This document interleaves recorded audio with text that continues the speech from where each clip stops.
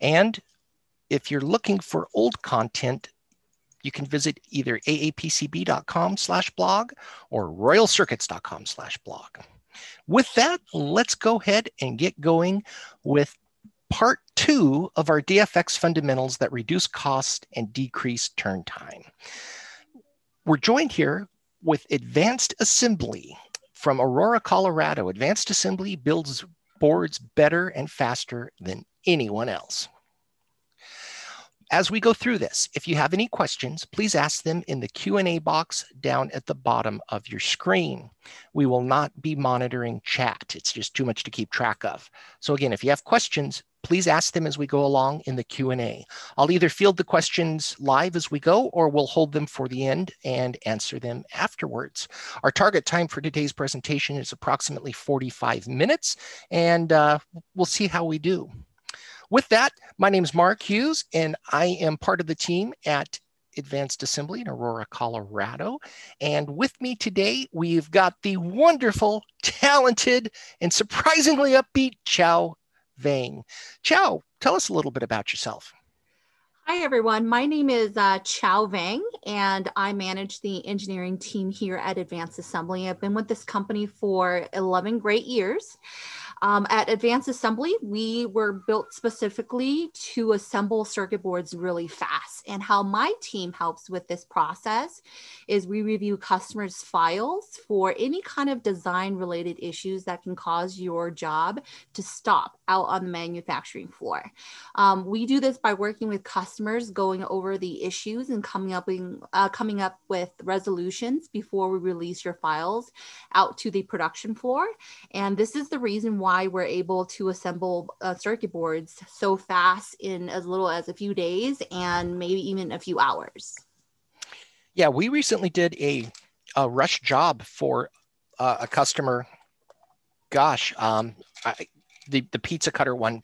How quick did we put that one out? I think we got the boards and parts that same morning, and we're able to go ahead and, because we are right by the airport, go ahead and deliver that same day. Yeah, that was an incredible turnaround time. The customer contacted us on Tuesday morning. We had the board being produced later that day, put on a plane, shipped to Advanced Assembly overnight. Advanced Assembly received it, got the parts, assembled it, shipped it back out. Just an incredible turn time. You guys really know what you're doing, and I really like working with you. So let's go ahead and go over today's presentation. Last time with Royal Circuit Solutions, we went over DFM. And if you'd like to see that presentation, visit royalcircuits.com/blog.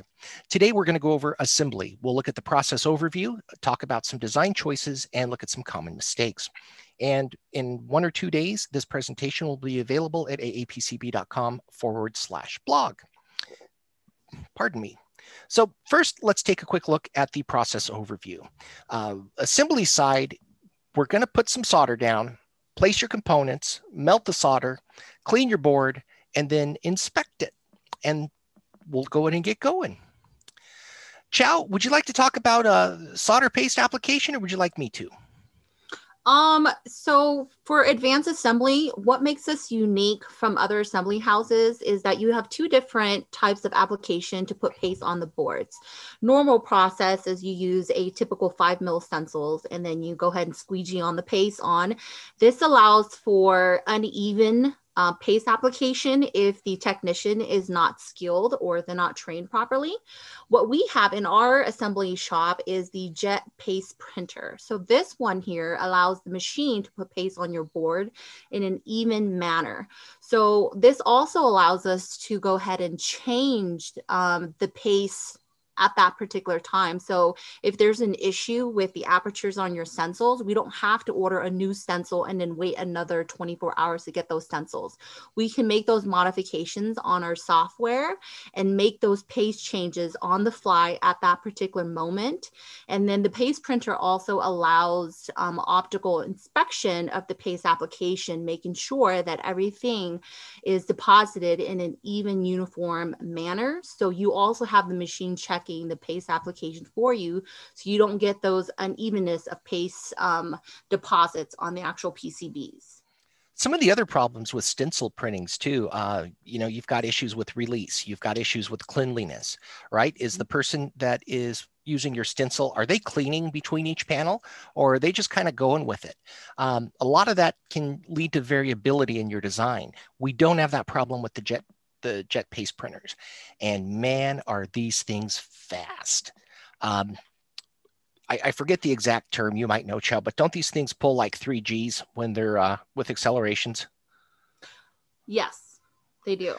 I mean, they're coming in like a B-52 on a bombing run. They're not just going over the part and dropping paste, they're flinging it at it. I mean, the people that built this, had to basically look at ballistic trajectories to get this stuff to go down. It's fast, it's accurate, it's infinitely adjustable. It's just a really great way to go. That was I forget what board that was, but I found that online. Anything else you want to tell us about the Micronic?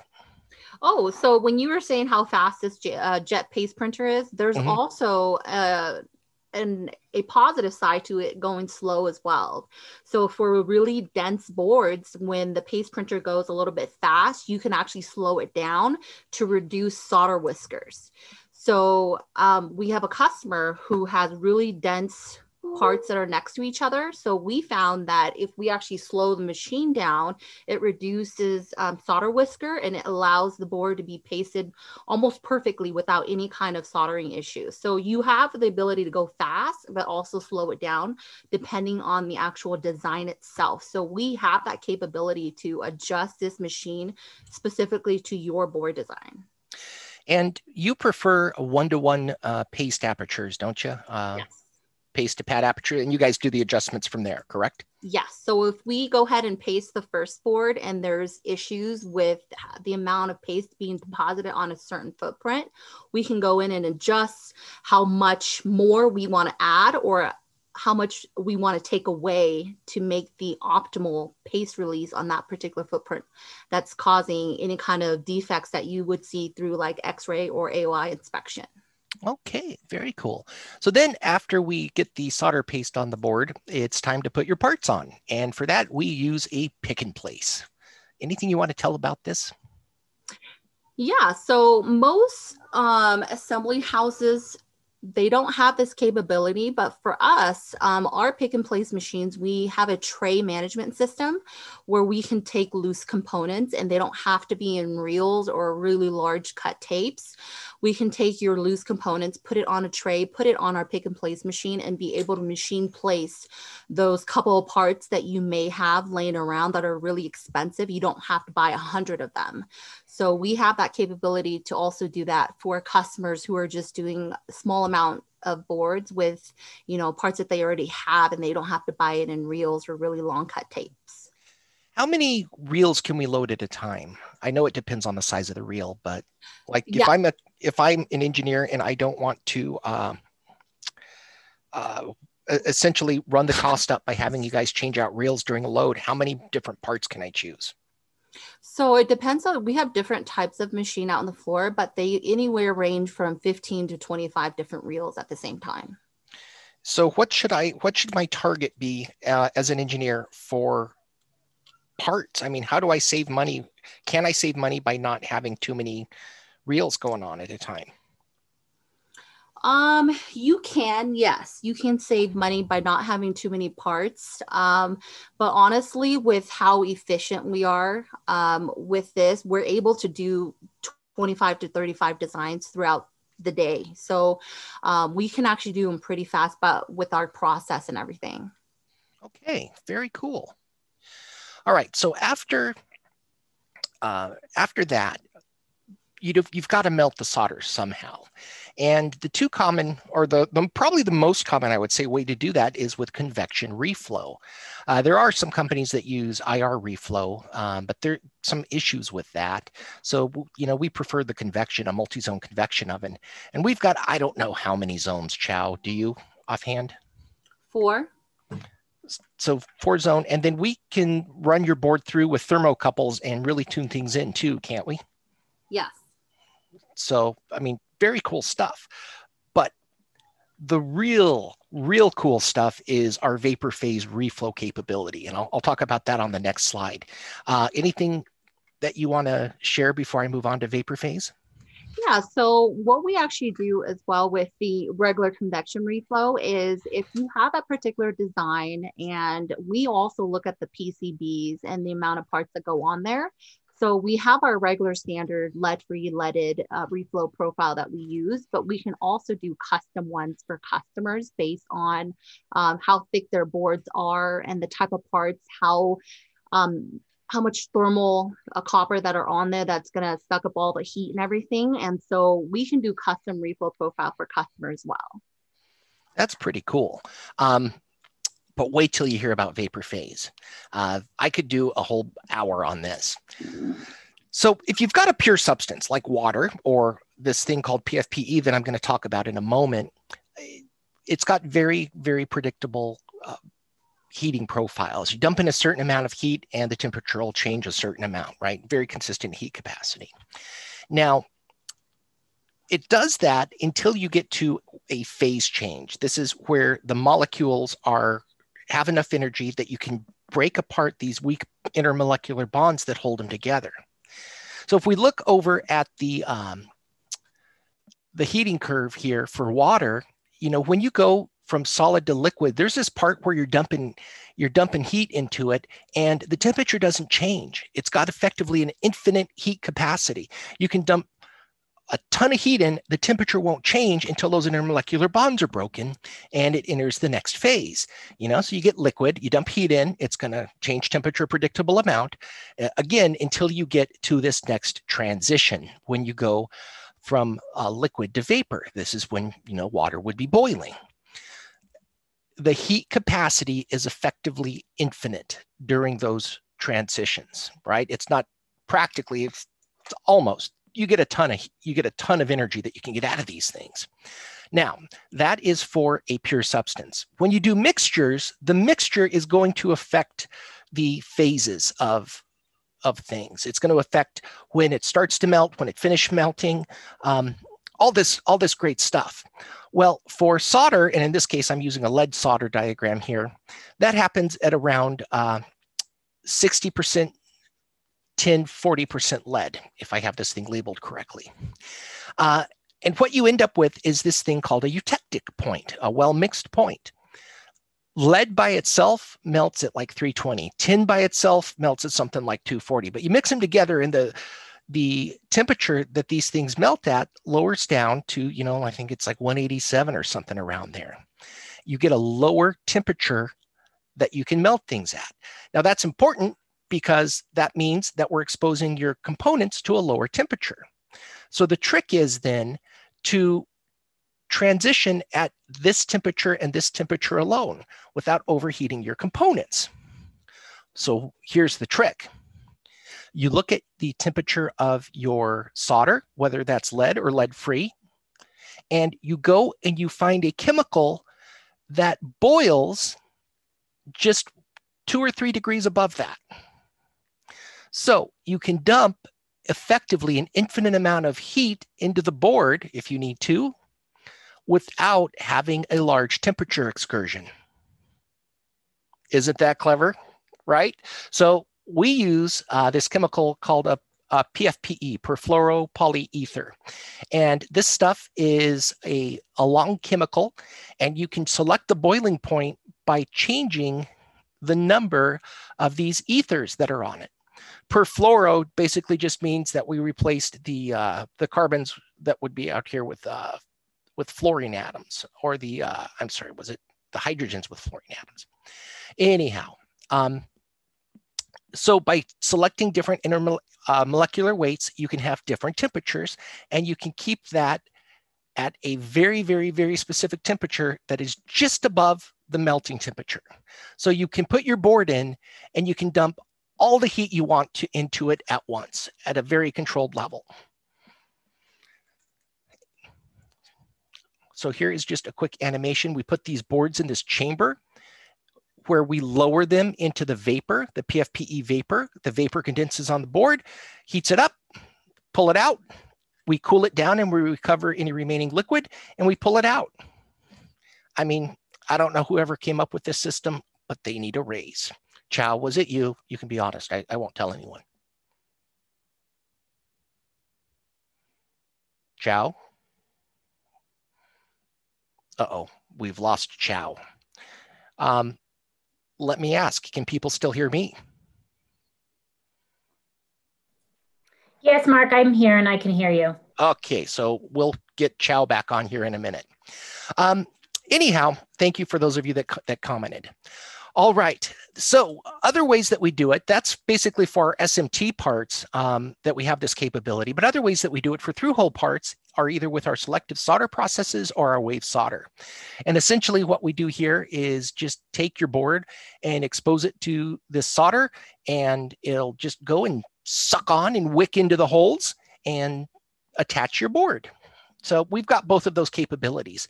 One of the issues with selective solder and wave solder is you can inadvertently dump a ton of heat into your board, causing warpage and other such things. So that's no good.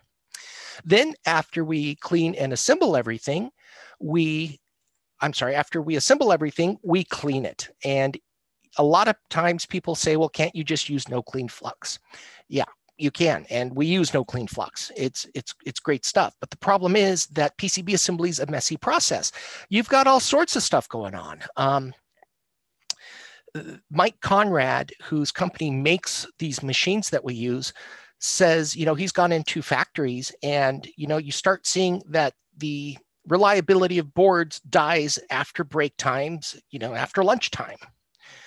Why? Well, some of the employees are coming back with contaminated hands, contaminated shirts, they've got Dorito breath, whatever. It ends up on the board and it causes these latent failures that they can actually trace back to production times. So regardless of whether or not you use no clean flux, you should always clean your board. Doesn't really take that long either. It's a pretty cool little system that they have going. A lot of high pressure, a lot of good stuff. After that, we start inspecting your boards. And we've got obviously microscopes that we can use, optical inspection, automatic optical inspection, but we also have this cool 5-axis X-ray. So the 5-axis basically just means 5 degrees of freedom, up, down, left, right, in, out, rotate, and in one direction, and then pitch and yaw this thing over. So we can get these really cool oblique views of your boards. One of the problems with BGAs is that sometimes you get the hip hop, head and pillow, head on pillow, or you get that the solder wicks down into these holes, and that's no good. But you cannot see that optically. There's no way to see it optically. So you have to get X-ray inspection. And we've got X-ray machine right on site. It's a super cool machine.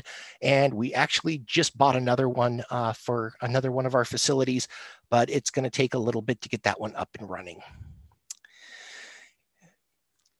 The issues that cause this, right? It happens during assembly, but the problem actually began during design, right? This is a DFM error that shows up during assembly. Here you've got a little four connection BGA, and the solder has left the pad and wicked into the hole because there wasn't a solder mask that was damming the solder right over here. The designer should have called this one out as a tinted via, and they didn't.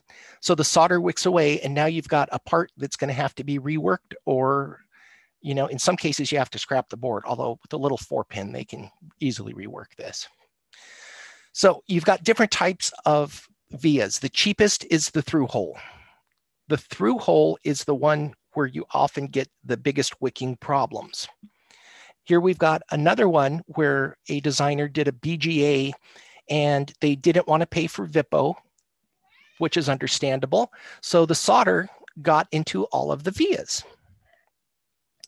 And here, we're probably going to have to scrap that part. We might have to scrap the board. It'll just depend on how big this is. We're only getting a small cutaway, but it looks like a big thing. But there's nothing we can do on the assembly side to fix this.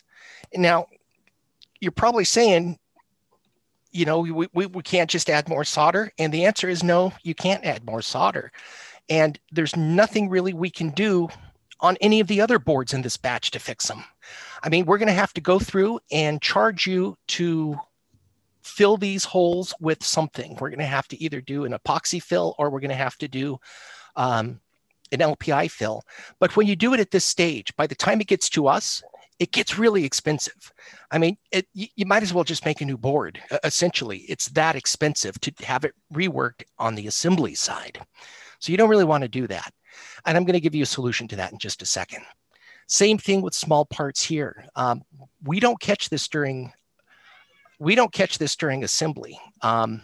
During our DFA, we would catch this during a DFM. Now we can rework this. QA will catch this, and QA can easily touch up this little part.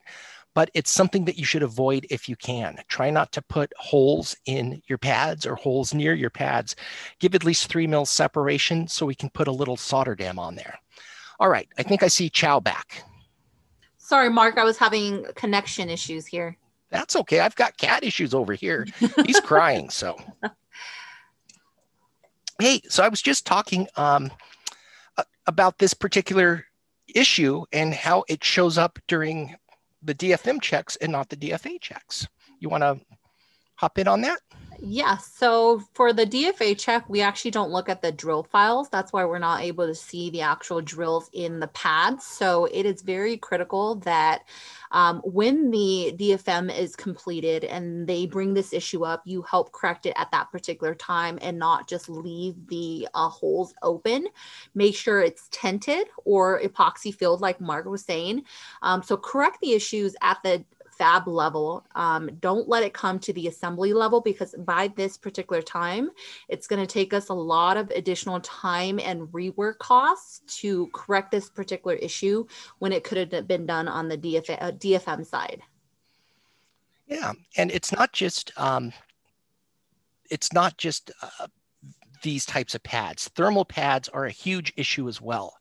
If you've got over 50% voiding on your part, you know, we've got to rework or reject the part, and that lowers your yield and costs things. And if you look on this particular design, everywhere they have an open via is the site of some amount of voiding, right? Mm-hmm. So how do you avoid that? How do you deal with that? Well, the most expensive way that people never want to pay for is epoxy filled and plated, via and pad plated over. It's expensive. People don't want to do it. A less expensive option is LPI fill, right? We use the same stuff that we're going to cover your board with. We shove it in the hole. Great, except it's expensive. The two free options are tinted and open. Okay, well, we saw the issues with open. Tinted, we can tint up to like a 50 mil hole. That's pretty big. And that can keep the solder from going in. So you might be aware, you might not, that IPC 7093 provides solutions for the thermal pad problem, and it provides some other guidance as well. But essentially, other than just letting your voiding be random, they just assume, okay, we're going to cover 80% of the pad with solder. We're going to not worry about the rest. And they create these solder dams around the vias so that the solder isn't able to wick into the hole. Now, those patterns probably look to you to be a little bit complicated, and you might be wondering, well, how do I do this, and this? And my answer to you would be, don't. Head over to PCBlibraries.com and look at their footprint builder software. I think they've got a new one coming out within a month or two, a significant update. And you can use that to make your footprints for you. You just put in your part number and it spits out a really, really nice footprint, very customizable. It's probably better than anything you're going to be able to do, especially in the amount of time that engineers usually have to do these sort of things. It's always on a thing. All right, here is another DFA issue that is really a DFM, something that happens during manufacturing, and that is symmetry. Chow, what happens if you've got an non-symmetric stack up. And while you answer, I'm going to let this cat out. Okay.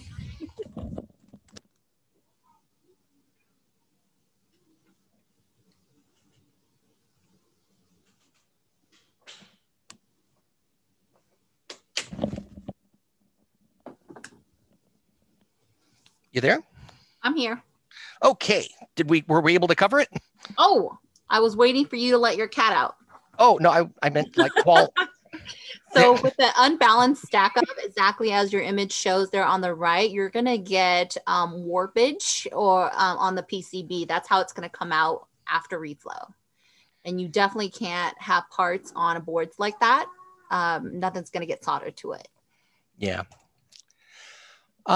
Another issue that you guys see all the time, as I understand, is missing pin 1 indicators, yeah? Yes, so that is a very common issue that we see. So in this particular image here, there's no silkscreen pin 1 indicator. So even though based on your XYRS, a part will be imported in a certain way, we cannot visually confirm that that is the correct orientation. So go ahead and add in the silkscreen indicator on this particular footprint, and then that's how we're gonna orient the component on there. Some customers like to make their pin 1 pad rounded, so it's different than every other pad. So however you want to do it, we should be able to differentiate between the other pads and your pin 1 to be able to orient the parts correctly. So this would be one of the issues that we find during the DFA check and bring to your attention for a resolution. What about polarity? Yes, so this is an example of a speaker component that on the physical part itself, it has a plus N, but there's no indicator on the actual footprint itself of where that plus N should be. And so we would not know how to orient this component without asking the customer to identify the plus N on the footprint. Definitely. Same thing with LEDs. Polarity is a big problem too, isn't it? Yes, LEDs is one of the biggest problems that we see with rotation, just because a lot of the manufacturer, they're not designing the component with a certain standard. Most of them are, but a lot of them are not. And so the customers, I don't know if they're trying to identify the pin 1, they're trying to identify anode or cathode. So it has to be some sort of indicator on the footprint that's clear on how we should orient the LEDs, because if we don't, most likely it's going to be placed incorrectly. So we have to make sure we have some sort of polarity indicator that tells us 100% that this is how it's supposed to be placed. I've just moved to 3-pin LEDs. Nice. I've given up. Yeah, it's the more leads you have, the more complicated it is for sure. Yeah. So, all right. What about first of all, let's talk about what an XYRS and a BOM are. The XYRS is your coordinate information for the components on your build. So it's the XY coordinates, the rotation and side information. And then your BOM obviously is your bill of materials. So part of the DFA check that we do is compare both of these files. So the REFTA is found in one file and then not the other, and vice versa. So in this particular example, the first set that you see here with L4 and L5, those are components that are missing from the XYRS file, but they were found in your BOM. The resolution to this particular issue is for you to supply us with the XYRS data for these two components in order for us to be able to place it in the right location on the board. The next issue you see here is the opposite, where the parts were found in the XYRS, but they were missing in your BOM. So the resolution here is you can say, I really don't want C25, C26 placed, so go ahead and DNI it. Or you can provide me the BOM information to go ahead and have us place C25 and C26.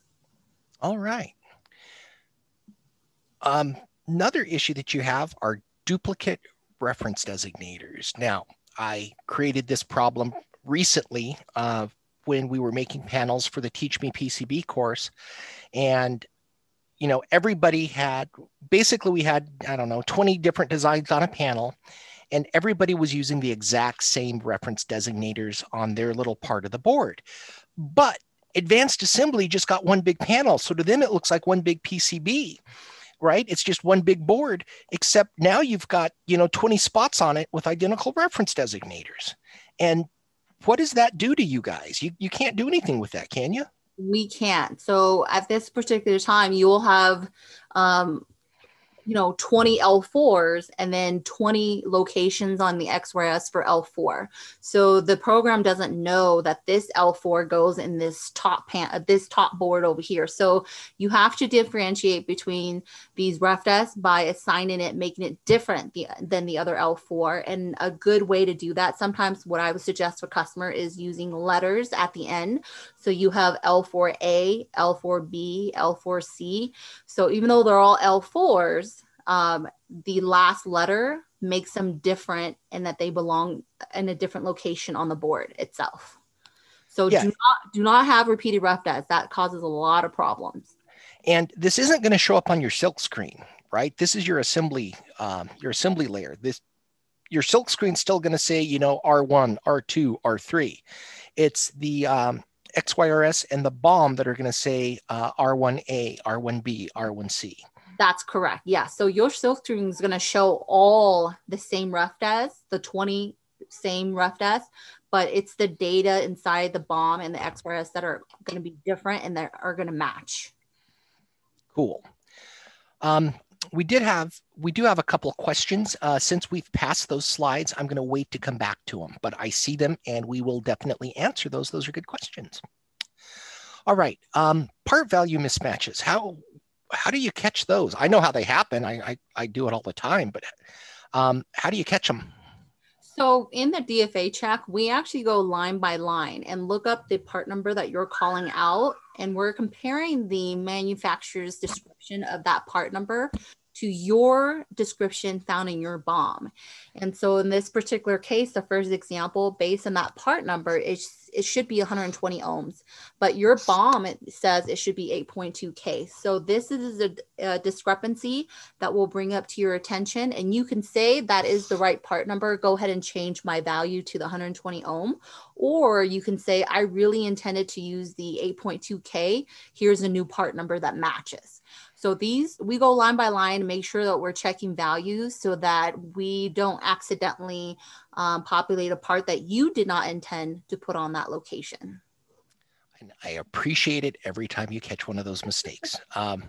So as a designer, it comes in, at least for me, it comes from laziness. Instead of going and making a brand new part, I'll just copy and paste an old one. And sometimes I won't change the values. A moment of distraction is all it takes to cause, hours of headaches when you're designing a board. And I've done that a lot, too many times. All right, here's another sticking point for you, right? Footprint land patterns don't match. And yeah, that has a lot to do with the imperial and metric system, the information that you actually see on, like, let's say DigiKey's website. You really want to put a 0603 part on there and you're seeing 1608, which is actually 1.6 millimeter by 0.8 millimeter. So a lot of these have the same values on both columns. So it may be confused, like an 0201, you may think it's an 0603, but it's really a 0.6 millimeter by 0.3 millimeter. So that's where the confusion comes into sometimes, where the customers think they're actually selecting a package for that particular footprint, but they're really not selecting that right package. So it just depends on which type of measurements you're using. And I don't know what criminal mastermind came up with that numbering system, but man, that has caught me a time or two as well. I think it's probably caught most engineers a time or two. So we'll go ahead and when we see these type of discrepancies, we'll bring it to your attention, and you can just give us a part number for the component that actually fits the footprint. All right. Let's hit some questions and answer them as we go. We're doing great on time, so we've got time for all of these. First one is a statement and then a question. I have often asked my sales representative for a report card, which basically summarizes any information that could have been improved upon to make further production orders go smoother and have better yields. Is this a common industry practice and request? If there are issues with production, I would definitely like to know about them rather than text on the rework floor. Just fix them and not inform the engineer. Thanks. So are you aware of what we provide back at the end, or is that more a QA question? No, so for us, if it doesn't pass, so we're all IPC trained here. So if it doesn't pass IPC standard class 2, those are the issues that we'll bring to your attention and get your resolution and then release it to the floor. But if it passes IPC class 2, then those are things that we'll go ahead and FYI to the production floor, but we're going to go ahead and build it because it does pass IPC class 2. And so there are instances where we can't catch the issue at the DFA level, but they caught it out on the floor. We can't just go ahead and place it. Most of the times we'll have to go and FYI the customer on things that we make the decision to go ahead and proceed with. So if it's any kind of issues, we'll always FYI the customer if we decide to proceed with. If it's something, like I said, that doesn't pass IPC class 2 while it's out on the floor, we'll definitely contact the customer for their answers or resolution on how to proceed. All right, very cool. So yeah, there is a lot of communication, a lot of emails going back and forth. Your project will sometimes be put on hold while we're waiting to get those things answered. Hopefully not for too long, because that'll slow things down, but we want to make sure that we give you a board that you are happy with. And if that means waiting an hour, we're going to wait an hour. So thanks for that question. And keep asking them. We've got 2 open right now at the moment. Just to clarify on thermal pads for components which have vias, can non-conductive fill be used and paste applied on top of it, or must it be VIPO? You really don't want to put paste on top of LPI. LPI repels the liquid solder. It's going to cause it to flow somewhere. So if you did anything, you would want to do a via tint and then put the paste around the tint, right? The tinting would act as a repellent for it. Filling it is even better, but you still are going to have some amount of a via tint that you're going to put there. The trouble with the LPI fill is that, you know, you still can get a little bit of outgassing, and there's no place for that air to go unless you give it some channels in there. I'd be happy to, if you want to shoot me an email at mhughes@aapcb.com. We've got some presentations just on this particular question, and I can jump into it a little more clearly there. So the question is, tinting a via still leaves a hole, right? Would this be an issue for corrosion? Yeah, there's still going to be a barrel hole in there. Tinting certainly helps with that, but you're right that you can still get some moisture to migrate in there. And if there is other stuff in that via hole that, you know, we're trapping in with the tinting, it could certainly cause corrosion. VIPO is, if you have a high reliability application, something that's going into space, something that's going downhole, maybe even some automobile stuff, you're probably going to want to pay for the VIPO. But if not, check out that standard that I showed you, and PCBlibraries.com can make those patterns for you. It's economical, it works. I mean, it's free. It adds nothing to your production costs.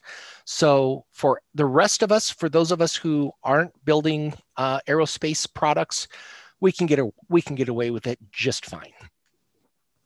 Excuse me for a moment. All right. Chow, we've got the question. What are the critical parameters that you expect to be on the BOM? Manufacturing part numbers. What do we definitely need on the BOM? Minimum information on a bill of materials would definitely be the reference designator, manufacturer's part number, value, and package size, and also your DNI information. So those are the minimum information that we would like to have in your bill of materials. Okay, and could we get that one more time, please? Yes. So RefDes, manufacturer's part number, value, package size, and DNI information. And what does DNI mean again? Do not install. So Okay. parts that you do not want installed on your PCB. All right. And I sometimes use DNP for do not populate, and I assume you guys are familiar with that a little bit as well. Yes, so DNP sometimes causes confusion because I know some customers also use DNP for or do for other things like do not stuff, do not populate. Sometimes they go do not buy. So DNI is the preferred information to put in there, but we'll always ask if there's some sort of confusion. Okay, good to know.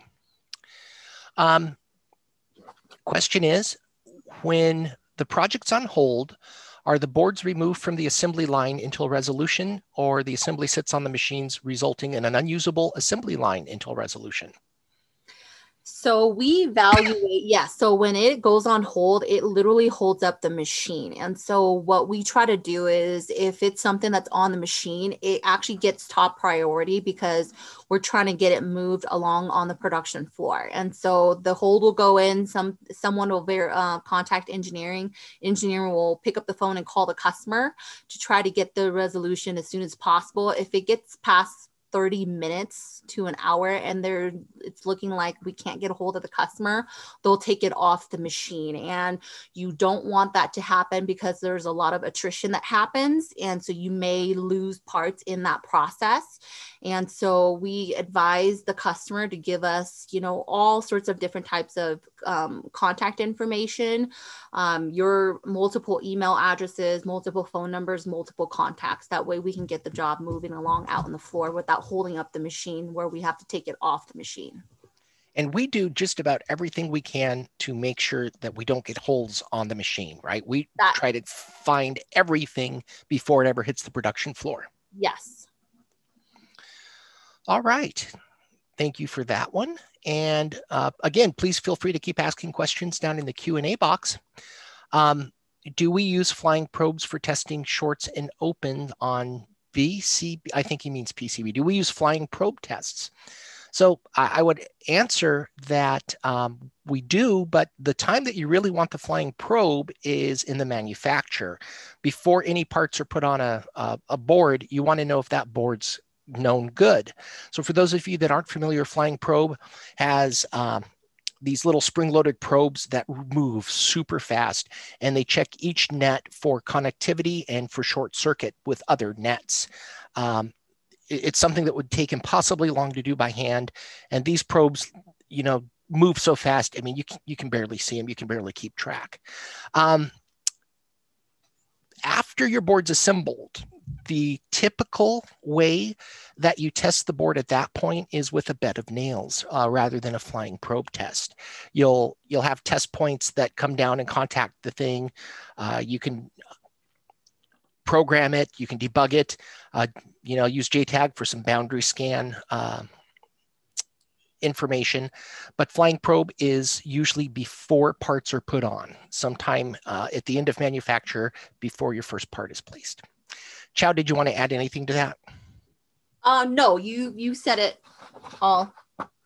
I'm sorry, I should have shared. It's okay. All right. Do we have any other open questions that you guys would like to ask? We're happy to answer them while you're here. It's very, very quiet. I see. I see we've got quite a few customers that are on right now. So I really do hope that you guys have enjoyed this. Please remember that we do free webinars. We can do it on any topic of your choice. And it's free. It's a value add for our customers, just like all our engineering services are. You just contact your salesperson, say, I want to learn more about X, and we will sit there with you and prepare slides. We can bring in our engineers, have a round table. We can make this look whatever you need it to look like. All right, we're still waiting for additional questions, if anybody has any. Jackson, help me out here, buddy. You got a question for me? Oh, okay, somebody said, where has the popcorn gone? I don't know where your popcorn has gone, Kevin. Maybe into your belly? I'm not sure. But I hope you find your popcorn. I do. That's got to be traumatic. All right, here's a question. I've got multiple boards made from you guys with test points. Some of the boards have test points with paste on them, and some don't. But this same footprint was used. Why is that the case? I'm gonna have Chow answer this, but before she does, I'm gonna guess there was an issue with your paste layer, but I don't know. Chow? So how that works is our particular program, it's based on your design as well. So we have this software for the paste printers. If it's a large design and we go and create the actual file to be used on the paste printer, and it's not something that we can go in and manually select each individual pad. So there's an option on there to go ahead and select all open paste apertures. So Mark is right. So if you have paste on those test point locations, and we select that function to select all of the pads to have paste applied, that's where it's going to put paste on those open locations without parts. If you don't want paste on your open pads without components, that is something that we'll need to know ahead of time. And then we can put that information in your build notes, and then nobody can click on that particular function or will not click on that function to have paste applied. And so it's just the engineer who's creating that paste file. They have the option of selecting all of the open apertures on your paste file. So if you have paste in those locations and we click that function, it's going to get pasted. And so it just depends on the actual board itself. If it's a small design, if I was doing it and I looked and all the components that are supposed to be populated, they're all pre-selected. I don't have to click on that function to select all open apertures. So it just really depends on the design and the actual engineers doing it. So if you don't want paste on those locations, just put that on your assembly drawing or let your sales rep know. That information will make it over to us, and we'll make sure that paste does not get in those locations. Speaking of which, we had a question earlier. What's the best way to get information to you? Do I need to put in a text file, a PDF, put in an extra layer in my drawing? So I would prefer any assembly information to be outside of the Gerber. So never incorporate assembly information inside of different Gerber layers, because the only Gerber layers we're looking at are the copper, paste, and silkscreen. And so if you're putting it into a mechanical layer or any other layer, we're not going to be able to see it. So any assembly information, put it in a PDF, text form, any other files outside of the Gerber layers. All right, we'll do a last call for questions, and we are at 11:45 or 11:47. We're 2 minutes over our target time, but I think we did pretty well. All right, well, with that, I would like to thank everybody for coming today. Hopefully you found it valuable. And remember, this is the second half of really a 90-minute presentation. The other half of the presentation is available at royalcircuits.com/blog. And you have 1 day left to get your custom your custom Christmas tree ornament. And we do have one last question as we go out. It says, who is best suited for creating a panel of PCBs, the customer or the assembler? Assembler. Let us do your panels for you. We do it all day, every day. And if we make mistakes, it's our problem to fix them. If you make mistakes, we can bill you for another panel. All right, guys, thank you so much. Have a wonderful day and wonderful holiday season. Happy Hanukkah, Merry Christmas, Kwanzaa, and any others that are out there. And a Happy New Year. We'll see you in the new year with some new presentations, some new webinars. Let us know what you want. We make these for you. All right. Thanks so much, everyone. Take care.